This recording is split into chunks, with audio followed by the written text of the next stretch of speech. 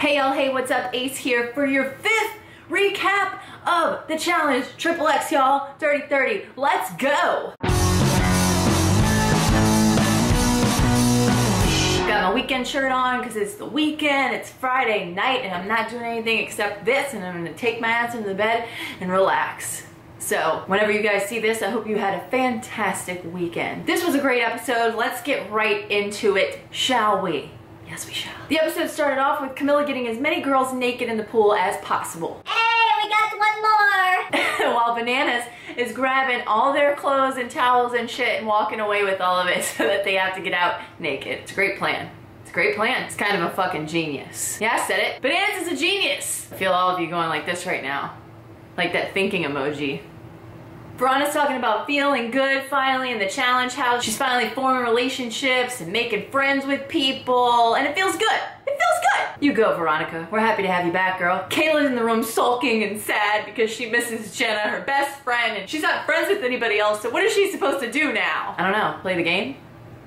Just a thought. Back outside, Jemmy's out there talking to the girls about when she actually picked the double cross, and she looked over at Kayla. Kayla was smiling. Like, what the fuck was she smiling for? You don't need to be smiling right now because I'm gonna fuck you. That was a little aggressive, Jem. A little aggressive. Take her on a date first. You know what I'm saying? It would be really shady to snake a real life friend that saved you in the purge. Jemmy and Jenna are not real life friends. I don't feel sorry about it. I'm sure as hell not gonna apologize. I did what I did. I stand by it. Now Maria's trying to say that she wanted Camilla to go in, and Veronica's like, no, you thought that Jenna was gonna vote in Camilla if Jenna got the double cross, and that was never gonna happen. Blah, blah, who cares? Apparently it wasn't what Maria had in mind, okay? They took the idea I put out there of splitting up Kayla and Jenna very literal. Me and Jenna have a friendship outside of this, and this is not the situation that I wanted. Well, that's what happened, so...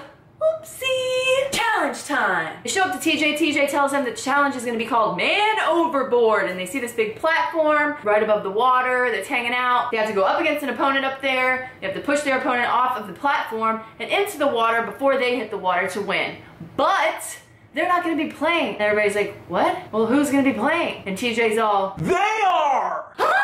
They are! Finally, a boat comes rolling up, or whatever boats do, and it's all the people who have been chilling in the redemption house, waiting and plotting their revenge against all the others. Everybody starts to freak out. Everybody is shook. Also, I think shook is the name of this season of the recaps. Ace's recaps of the challenge. Shooketh. So fucking stupid. Along comes the 8 people who have been eliminated so far, and that's crazy because shit's about to get real. Stop being polite and start getting real! Then they go and kick it back to 36 hours earlier when Jenna and Tony show up to the redemption house. Why they couldn't fucking reverse that, I don't know, but I didn't like it. Anyway, they both show up and they both can't even right now. They had no idea that they would be somewhere else. And Jenna is basically like, fuck me, because she just put a bunch of these girls in this house. Oh my god, everyone who got eliminated must be here. I know they're kind of mad at me just because I sent them home on the first challenge that we had.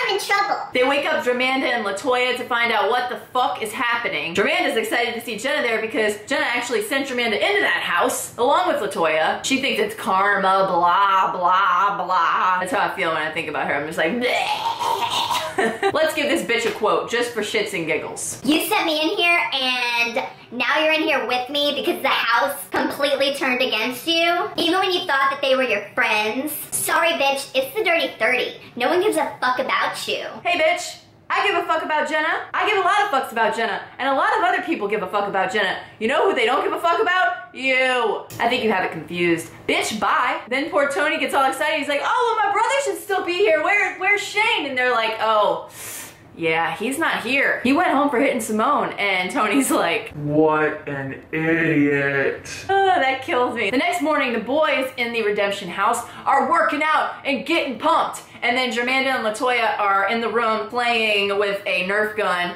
with a drawn dart thing on the wall. Accurate. Jenna and Tony are having breakfast together because, well, eggs. Literally, he can't stay away from the eggs, y'all. I need Tony to like get a shirt that says excellent. I just need that to happen. I need it to happen. And well, she's kind of hanging out with Tony because, well, nobody else in the house really likes her right now. They're talking over everything that happened with Derek H, who's inquiring about the situation back at the house. And Tony's just like still in his mind like, wow, I can't believe we're still here. Now we're gonna have to compete. And he's all like, This changes everything. nothing gets past you, bro. Now TJ shows up to the Redemption House, which he's now calling the Revenge House, which it pretty much is. I think that we should change the name of it to that. He asks them who they're all gonna be gunning for if they get the chance to go after somebody back at the house, and they go down the line, everybody kind of says something, but one that really stuck out to me was this one. Corey, that little curly-haired pussy is going down. Damn, Devin, didn't know you could get so street. How we doing? Basically, everybody in the Revenge House is going after everybody who sent them in the other house. Camilla, Jemmy, Nelson, Dario. A lot of names were thrown out there, so everybody better watch out. TJ goes on to tell them that only one guy and one girl that are currently in the Redemption House are gonna be able to stay after this next redemption challenge that they're about to have. And everybody's like, back to the challenge after that weird 36 hours earlier detour that we had to take for whatever reason. As they all see the people from the Redemption House coming up in that boat, everybody's got mixed feelings. I see my boyfriend coming across this lake and I'm just like, oh my god, you're alive! I see dead people floating across this lake. It's like my sixth sense. It's like a nightmare. I see 3 of the 4 people that I sent home. I know you're coming for me. Let's get this party started. I just sent Jenna home. I made a boss move with the double cross. Did what was necessary. I'm pissed. I just love when this shit happens. It makes me all happy inside. Drama! Dorella's giving Corey the death stare right now. I'd be fucking shaking in my shorts or whatever they're wearing. They gotta be wearing shorts. Are they? I'll know by the time I put the fucking picture right here whether they're wearing shorts or not. Let's get this damn challenge started already, huh? First they put Dorella up against Devin and I'm just like, you can't be serious. You're serious? Okay, let's watch it. But I kinda know what's gonna happen. So, sorry Devin. How we doing? If I had to bet $275,000 of Sarah's money, I would have to say that my odds would be on Darrell. Devin's not going to be able to talk his way out of this one. Just give me the money. Here, put it right in here in your bananas hat, and I promise I will do great things with it. You know me. You know me. I need it, I'm broke, and I'm hot, and my AC in my car is out. Whiny ass bitch. Whiny ass bitch. Oh, I don't need this on again. Stupid hat. You guys see, I got my roots done. Even though my hair is acting crazy right now, whatever. Got my roots done. And I think either my hair is getting thinner, I'm getting older. These are all things that are happening. But my ears are getting bigger because they're starting to stick out of my hair. You see that? See that? I don't like it. I don't like it. Vape break. It's a vape break. You guys won't see this because it's a vape break just for me to laugh in the middle of editing the recap because I took a vape break. A break to vape.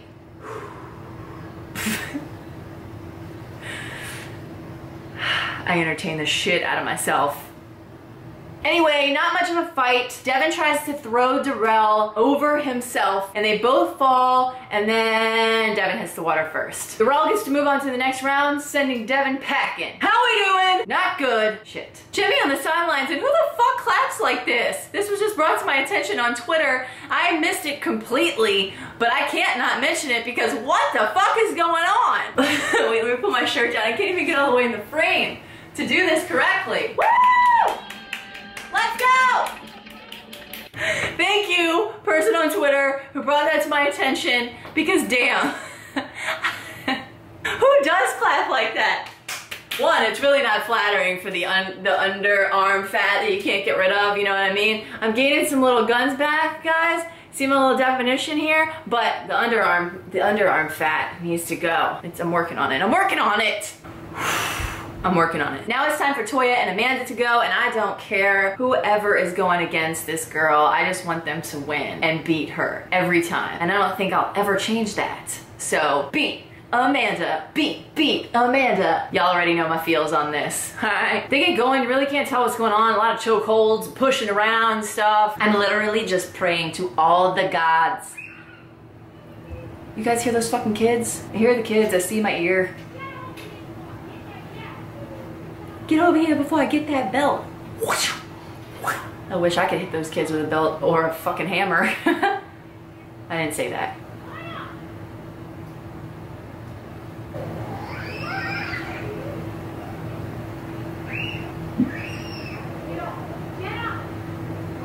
We'll just wait. We have nothing to do, you know? Let's just hang out.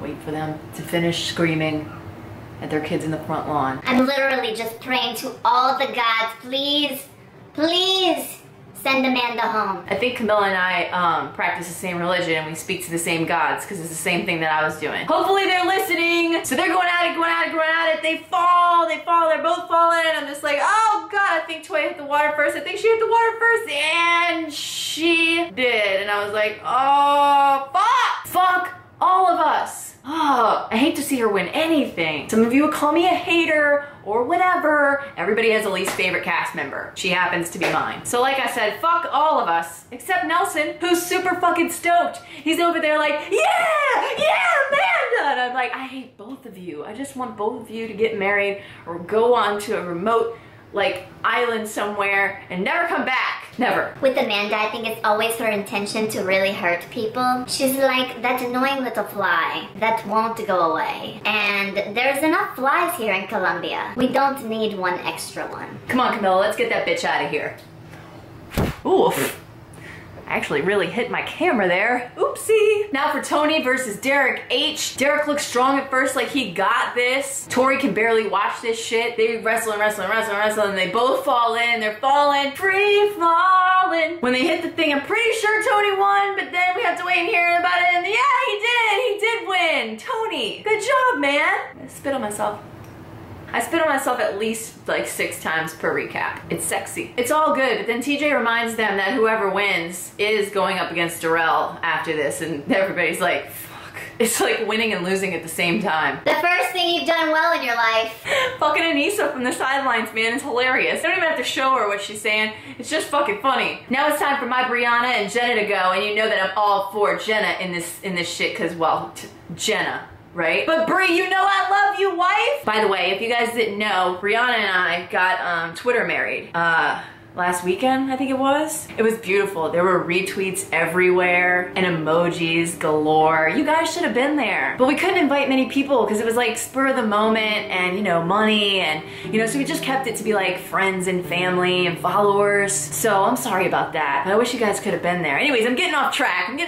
Here. Brianna, you know, she's a tough cookie. I mean, I'm sure she's gonna give it her all. But I think I'm actually just gonna charge at her and then keep her under me. Get off my wife, Jenna. This is my second chance to get back in the house. Jemmy did me real dirty. She said my name last second when she told me all day that Nicole was going in, so I'm coming after Jemmy and a few other people, so I kind of want to make my mark and come back. Jenna's pushing and pulling, and all the girls down below watching are like, I'm laying on my back, just watching Jenna on top of me, and I'm thinking to myself, wow, wouldn't every guy in America want to be in my spot? girls too! I mean, come on! Don't forget all the girls of America! Wife? I didn't mean me, by the way. Anyway, moving on. Jenna finally pushes her off the thing. Brianna falls and hits the water first, so that means Jenna gets to move on to the final round against Amanda. And Brianna's gotta go home. You're coming home to me. It's all good. It's all good. Kayla is stoked, to say the least, and she's not being quiet about it. She's behind everybody standing down there below like, yeah, that's my fucking girl! That's my fucking girl! Cara Maria is even getting in on this action. She's dry! You're stating the obvious, but that is awesome that she didn't even have to fall into the fucking water to win. I'd be stoked about that too. Fucking right, Jenna. Beast Barbie is making a comeback right now, and I am loving it. Now we say goodbye to Brie and Derek H. I'm sure we'll see you guys back on one of these at some point, and I'll see you later, wifey. I have the worst wink. Don't ever do that. I keep telling myself. Derek, I feel like he's got a lot to prove. You know, his girlfriend's in the house with a bunch of horny hyenas. You know, it's never nice losing in front of your girlfriend. Did he say horny hyenas? Did I get that right? Because it was like he was eating something or moving shit around in his mouth when he was saying that, and CT, get it together. I need to get these things right. What are you, chewing on pasta over there in your fucking interview thing or whatever? Like, come on. Come on now. Now for the real matches to begin. First we have Darrell versus Tony. And everybody's like, oh, Darrell's gonna take this. Tony wants to win against Darrell because he wants to prove that he can do something, okay? Something of value. Something that everybody will be like, you should be here. So Tony's a little amped up for this one. They're going at it up there, and Tony almost falls off, but he grabs the lip of the platform with his foot, and he's able to like swing Darrell over the thing. They both go falling into the water, and I'm like, ah! This is a perfect opportunity apparently for someone in editing to put 2 pictures of Tony's kids and make it look like a memoriam, like he died. People thought it was really cute, and it was because he has cute kids, but like, anyway, I'm not hating on it. I don't know, it made me laugh. Random as fuck, kind of adorable. Moving on. I think when they hit the water, everybody already knew that Tony won by their reactions, because everybody, when he hit the water, was like, what the fuck? What? And you hear Anissa again from the sidelines like, You just totally elbowed me in my motherfucking jaw. Who did it? We want to know. Who elbowed you, Anissa? Tell me right now. I have to know these things. So, oh my God, Tony beats Darrell. I would say everybody shook, but I've used it too much, and now I forgot what word I used to use in place of that. Everybody's shocked? Shook is the new shock. Now it's time for Jenna versus Dramanda, and I am just like, listen, Jenna, let's talk this over real quick. This is how it's gonna go down. You're gonna make this fucking happen, okay? For me, if you love me at all, maybe Camilla a little bit, but like me, if you love me whatsoever, you will send this bitch a-floating in the water, headed home. Jenna versus Amanda. Bubbles versus Freckles. This is gonna be it's gonna be a fight to the finish. Take her out, fuck! I was literally laying in my bed having a panic attack over this shit. At this point, I wasn't even laying down anymore. I was up on my knees, don't be dirty, biting my fucking nails, staring up at the TV on my fucking wall, like praying to the challenge gods. They go, and I'm just like, Jenna, Jenna, Jenna, Jenna, Jenna, Jenna, Jenna, Jenna, Jenna, Jenna, Jenna, Jenna. I really hope Jenna comes back into this house because I feel so guilty about her being in this situation, but I'm worried about it because there's some serious damage control that I'm gonna have to do. Yep, Camilla and I are on the same level right now, which is out of our fucking minds. Please send this bitch home. I don't care if they both stay on this platform all day long. Jenna cannot allow Amanda to win this. I want Amanda to win because I just voted Jenna in. I don't want her back in the house. Amanda, if you win this and beat Jenna, I will buy you all the drinks the next time we go out, and maybe even defend you when Camilla comes for you. That sounds like a great deal and all, Jem, but I'm not sure that's gonna happen. I'm actually hoping and praying that that opposite actually happens. So now Jenna has her at the end of the platform, and she starts slamming her feet into her, and I'm freaking the fuck out right now. I will show you guys after I'm done talking about it, because I filmed it in real time of my reaction to what happened here, and This is my chance. She's on the ledge. I have her in a great position and I just start kicking and kicking and kicking. and she does until she kicks that bitch right off the ledge into the water, and I'm like, yeah! No, I'm literally like, kick her! Kick her! Kick harder! Kick her! Yes! Oh, it's the best thing I've seen all day. Look at Camilla. And I can't get enough of Camilla and her signature now Dramanda dance. Fuck you, you're going home, Dramanda. I love it! I'd obviously rather die than see Camilla again. I hate her fucking guts. Like, I literally hate her. Weird, that's exactly how we feel about you.